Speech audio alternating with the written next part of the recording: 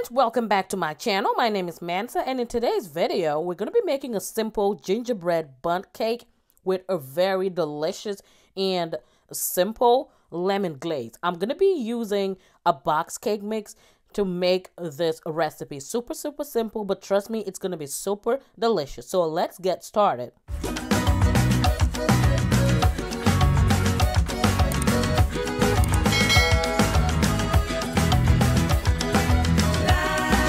Okay, friends, so here we are. I have a large bowl, and this is the box cake we're going to be using today. It's going to be Betty Crocker, so we're not doing Duncan Hines. I actually like this brand when it comes to this particular mix, and it has the instructions on the back as well.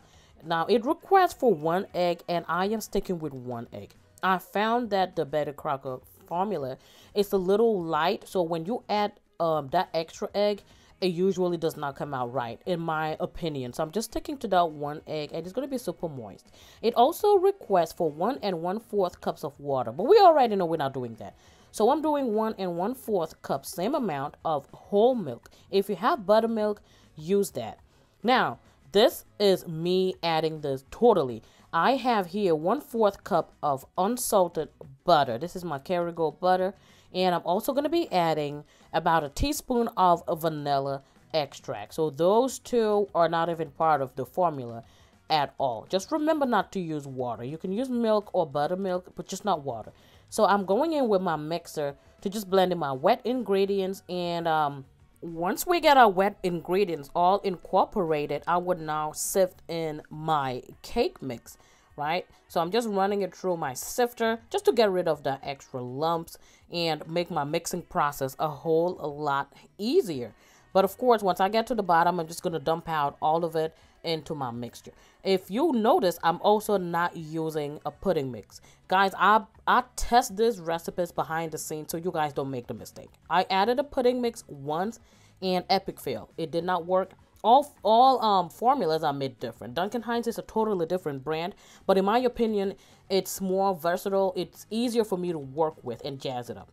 Anyway, to talk about jazzing it up, since it's gingerbread, I'm going to be adding my organic ground ginger here. You need a good, maybe half a tablespoon of the ground ginger, and I'm going in with a little bit of ground cinnamon. Of course, all the ingredients I use today and the measurements will be listed in the description box below, so feel free to check it out. Click anywhere on the title of the video, and a text box will collapse with links on everything. That is the description box. That's where I would link stuff that I use on my channel and also the recipe as well. So going in with a mixer, I am beating it on low speed for the first 30 seconds, and then I'll bump it up on medium-high. Remember to scrape down the sides of your bowl and then beat it for an additional 2 minutes, and that'll be it. This batter is so light. It's super light, really different from my Duncan Hines formulas. Now, if you're familiar with Mansa, you know I am big on zesting. So yes, honey, we're going to zest up this baby with 1 lemon. Remember to wash your lemon really good and then zest it up to your heart's desire. This right here will elevate your cake from 70 to 100 instantly. It adds so much freshness. Zest is actually where most of the flavor is, in the lemon. So that's what I'm using. And do not forget, don't waste the lemon. Just leave it on the side because we're going to be using it later in this video. So once I get all of my zest in, I am just going in with my spatula, not the mixer. We're done mixing. Just fold it in the batter with your spatula. You do not want to overmix at this point. And also my oven, I've already set it and it's preheating to 350 degrees Fahrenheit. Since this is a bundt cake, I am using my Nordic Ware bundt pan, and this one is so beautiful. I think this is a 10 cup. It's a smaller pan, so it's perfect for this.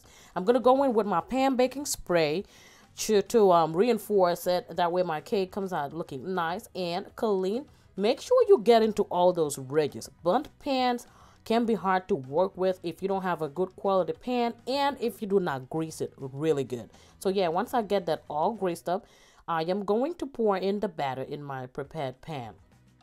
If you're still watching this video, that means you like what you see. So I would suggest go ahead and give this video a thumbs up. It really helps me out. It's a great way of supporting me as the creator for this channel. Also, if you're not subscribed, go ahead and subscribe to the channel for more recipes like these.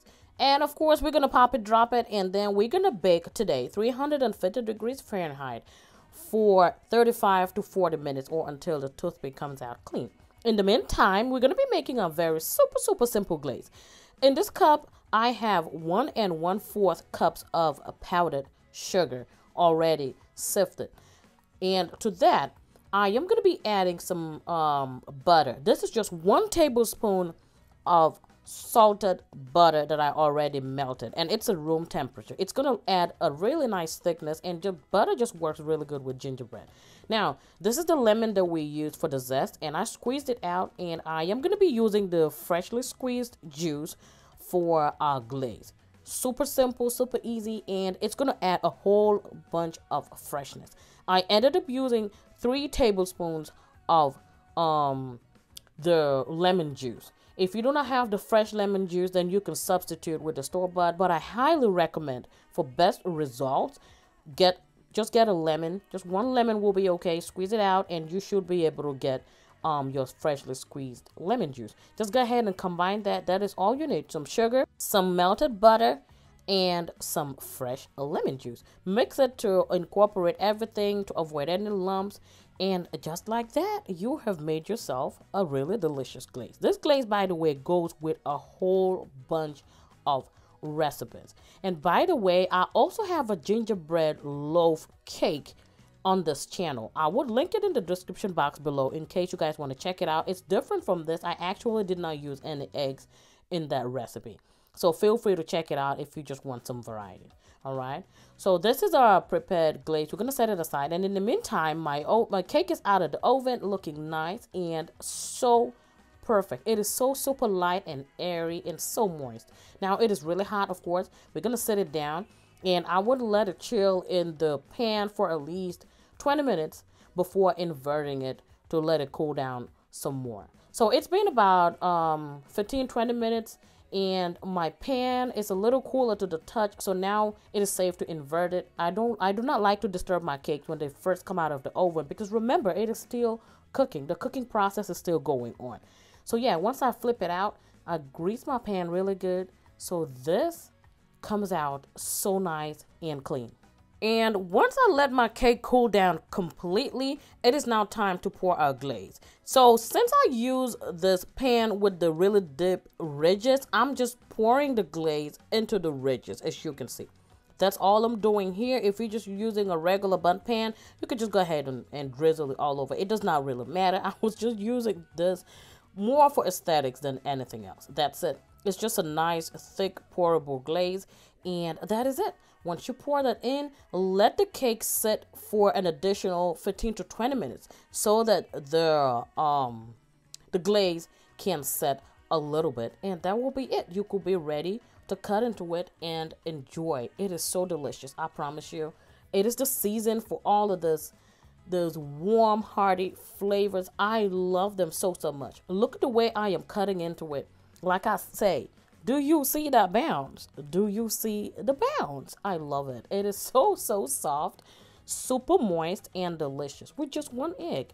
I love the Betty Crocker gingerbread mix a whole lot. It is perfect for this recipe, and I really hope you guys get to try it out. If you do, let me know. Feel free to tag me on Instagram or Facebook. My handle is Mansa Queen. As you can see, we're doing the fork test, and I did the taste test on your behalf, and it was delightful. Thank you guys so much for watching. I appreciate you all. Happy holidays. Stay safe with your families. Feel free to share my videos as well, and I will catch you all in the next one. Bye, y'all.